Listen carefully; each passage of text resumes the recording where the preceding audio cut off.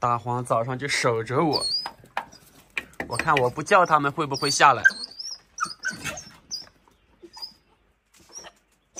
这个小六是不用叫，小六、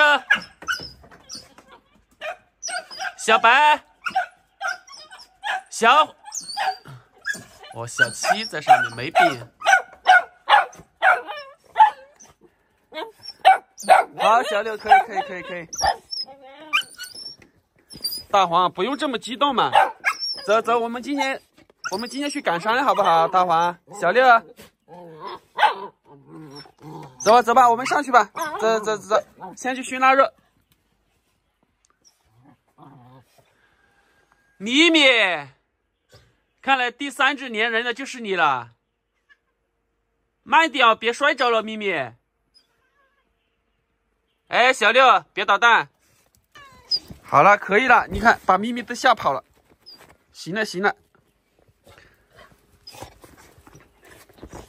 小七，下来，小七，你今天怎么又是呆若木鸡的啊？小六，那是鸡在产蛋嘛，你叫什么嘞？别怕啊，他就是个老六，别怕啊。走上去。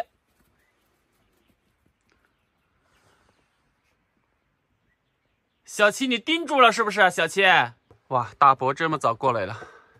贝贝啊，今天到山里去看搞点什么吃的去啊？今天是熏制腊肉的第11天，瘦肉都硬的差不多了，还有2、3天差不多就可以下炕了。有的朋友问我，他说腊肉的做法是不是只有炒？腊肉做法有很多啊。其实像我们这边也有放到饭上面蒸的，如果放到饭上面蒸的话，它那种就是更是腊肉的那种原汁原味。我们这边用的最多的就是用锅子煮饭的时候，饭快熟的时候就把腊肉放上去蒸。用电饭煲的话，就直接可以加水，把腊肉放到上面的时候就插电直接蒸都可以。其实我更推荐就是腊肉的话，把它切成片，然后放到火上烤。烤的就更香。我们这边有一句俗语叫“煮的不如炒的，炒的不如烤的”，就是烤的就会更香一点。那今天的话，等一下和大伯把腊肉翻一遍，和大伯去巡山。看小七，别挡路呀，大黄。小七应该没问题啊，刚才我去抓他的时候，他还在和小黑打闹。但是我从县城回来之后，小七对我就不热情了。看去年的视频啊，只要早上一起来一推开大门，小七和小六的话都向我飞奔而来。看样子还是要和他多交流一下。其实小七是挺可怜的，在他满小月的时候，也就是1个月大的时候，他的妈妈就被人毒死了，偷狗的嘛，就直接偷走了。还没满月啊，50几天的时候就被我买过来了。看样子要和他多交流一下。以后小六欺负你就告诉我啊。那等一下看他吃不吃食物吧。目前看起来状态还可以啊。走吧，和他们玩去吧。小六，你现在打他试一下。别不许打他，小六。小黑，把小七交给你了啊。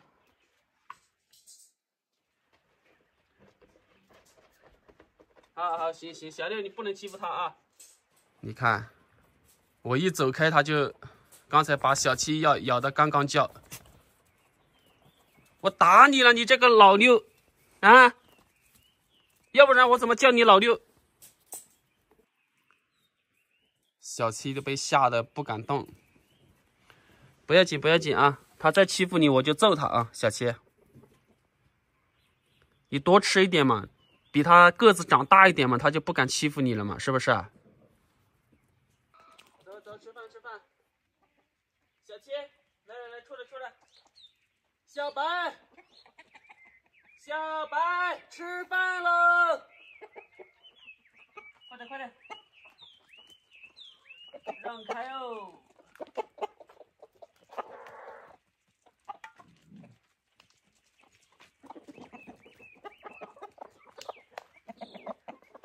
可以啊，小七吃的不错。有点烫啊，那就是小七被小六整天欺负的。其实视频没拍出来啊，基本上一天被小六不知道欺负多少次，咬得刚刚叫，一天到晚都听到小七的惨叫声。那小六的话要好好的教训一下了。小白，慢点吃，慢点吃，都有多啊。小七吃的很好。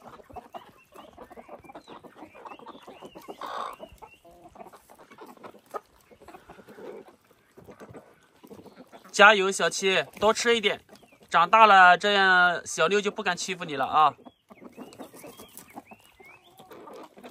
小白，这个小白还没开始度过夏天，这么野，我不知道能不能度夏呀。夏天蛇非常的多，山里面。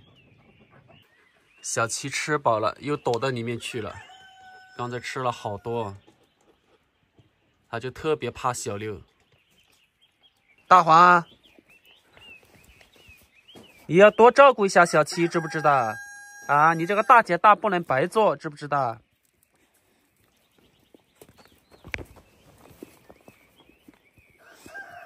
这里还有一只母鸡产蛋，昨天是一只黄色的，今天是一只麻色的。那等一下回来找一下。巡山去。走，小黑，走吗？不用等我。走吧，大黄。这是我地里的菜，种的太迟了，所以都没有吃上，全部都抽新了啊。那边是萝卜，这上面都是鸡冠菌，只有小七没来。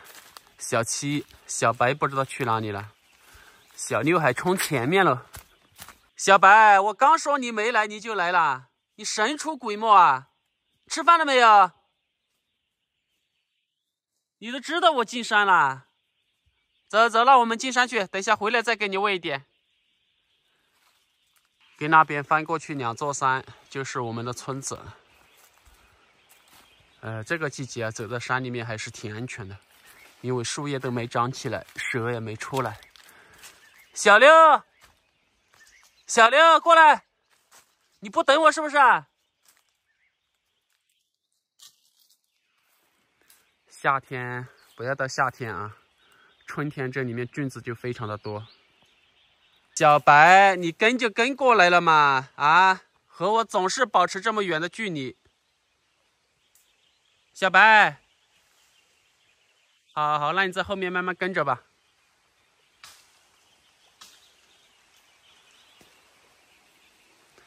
上次雪下的太大了，所以路啊都被那些树啊雪压倒了，堵住了。其实这山里面随便捡一下干柴啊，都够烧10天半个月的。老六，你也神出鬼没。这个老六野得很，我还担心他过不了这个夏天。发现什么了，大黄？大黄打野是高手啊！想过来就过来嘛，小白。走不动了吧？你个老六！小白反正和我就间隔20米左右。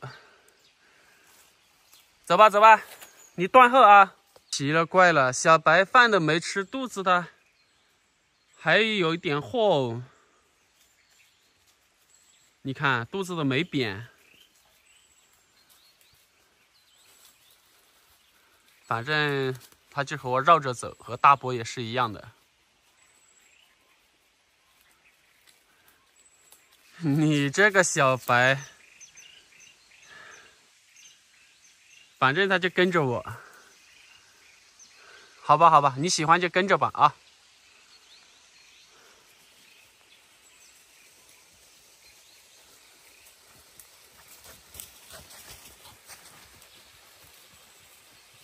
小黑又抓着一个什么吃的，我们去看一下。小黑每次都能带来惊喜。这是我挖鱼塘的地方。哦，是老鼠哦，老鼠都被吃完了，味道还很浓啊。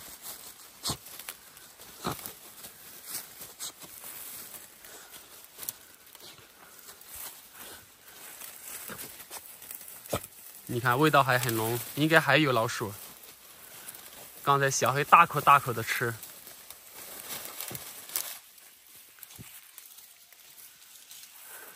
这就是我之前的鱼塘。你这个小白，老鼠你还瞧不上是不是啊？啊？哇！3月啊？我看到了啊，但是太小了，就是大伯看到的这一株。洗西瓜吗？这是3月的种子，就是成这个样子。我估计像这个藤啊，只有那么粗，我估计挖出来就这么粗一点根。慢点啊。那是放鞭炮的村子，离这里有好几公里。看着那么大一个村子，其实就住几位老人。走，大黄。我的房子是你的。是我的。没有房子吧？有没有房子？你用手敲下，然后用耳朵听，然后你都想就是有房子。要敲，让拍没有用的。要这么敲的话，它里头响的话，里头就是有风子。我敲你听啊。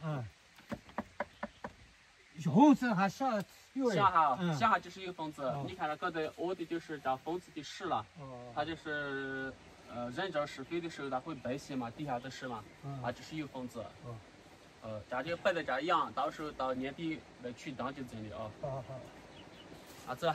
这种看起来像灵芝一样的东西，不是灵芝，是树蛇，也是灵芝的一种。这种好硬哦。灵芝的话，这个季节全部木质化了啊，但是树蛇不会。挖断了啊。本来是这样的，然后挖的时候没拍视频，因为那个地方太陡了。挖的时候三脚架不好放。那白白家的草蜡树啊。等冬子过好些。冻呀。好，让我取去啊。放姜蒜，先煮童子骨。你们看17，现在母鸡中17最大了，美国品种，听说一年能产300枚鸡蛋的。之前和我很熟啊，现在和鸡们混熟了，怕我了。17，这些天你鸡蛋产到哪去了？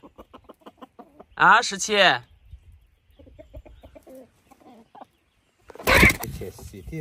切多是面。大多咱们切不是它有煮就火的。酱养鱼的哦。这种野生的，哇，这种好黏哦，这种你看。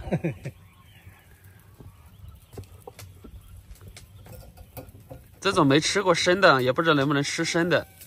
这种熟的吃起来像吃马铃薯一样，有炒有煮。大伯说煮起来放汤里面可能会更好吃一点。我是一块生的。大伯说可以生吃，你看这个黏液。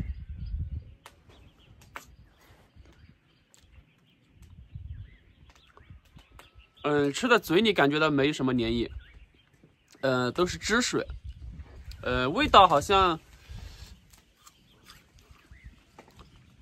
有一点点的甘甜，那种甜味不明显。下山药，这种山药其实比较容易煮熟啊。OK 啦。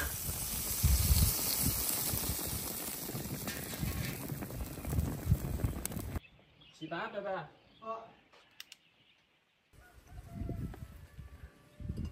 今天这个饭煮的可以。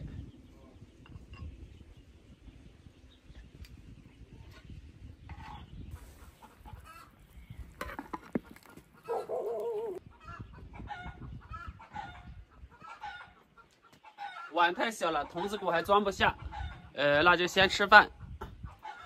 这种山药啊，小时候记得经常喜欢挖来放到火坑里面烧着吃。你像这个就算是大的这种野生的，感觉的就像吃马铃薯一样。这样煮了之后感觉没有那种甜味了。烧起来吃，感觉到吃起来粉粉的，这样吃也感觉到有点粉，但是没烧的吃起来粉那么粉。我看到超市里面山药啊都这么粗，直直长长的，这种野生的一般来说都只有这么大，像今天这个就算是大的了，而且它没有超市的那种直，都是弯来弯去的。像这个季节山里面可以吃的那些珊瑚头的产不多啊。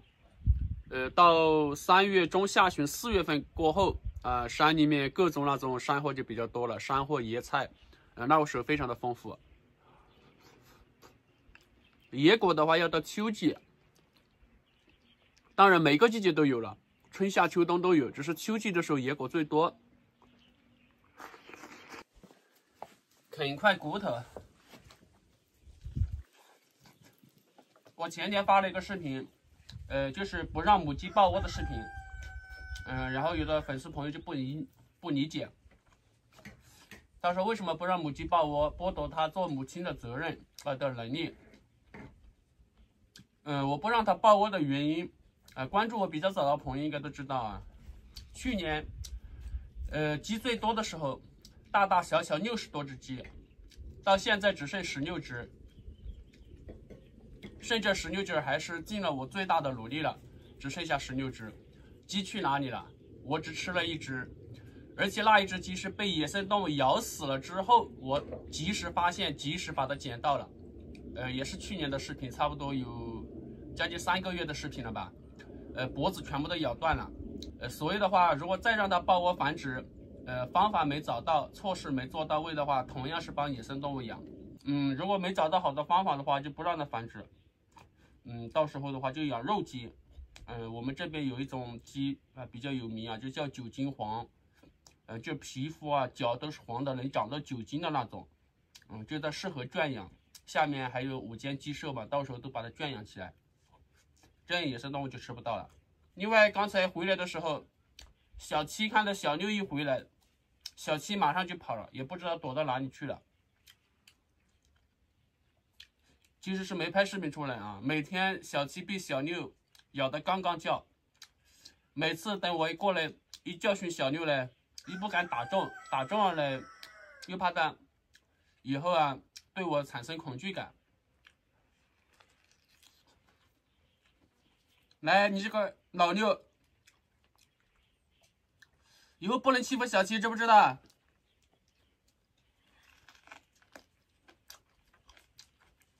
这个骨头你就别想了，这个给大黄的啊。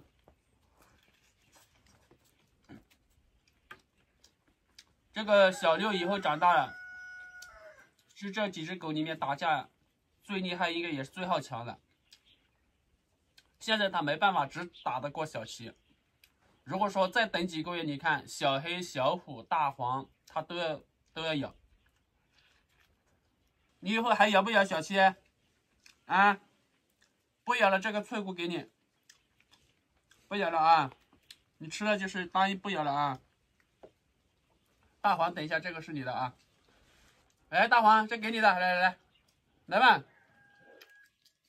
我扔在地上，大黄不敢来。你敢吃吗？这个？哎，不能吃手上的东西。大黄，快点，大黄吃，大黄吃呀，大黄！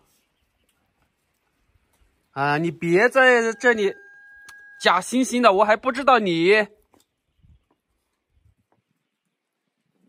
你看，小六还凶小虎，他不让小虎吃。快去吃啊，大黄！好，这个可以，快点去！去！